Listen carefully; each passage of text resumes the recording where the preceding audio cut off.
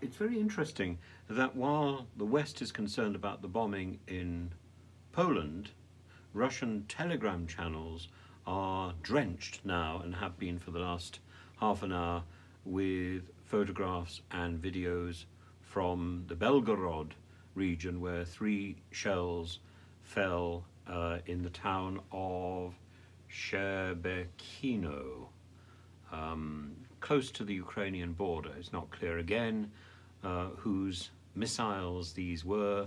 3 people were killed, and this seems to have been quite late in the missile attack.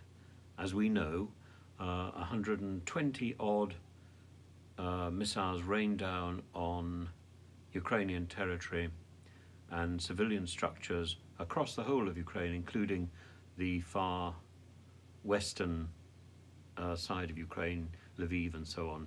And some of those missiles seem to have got into Poland.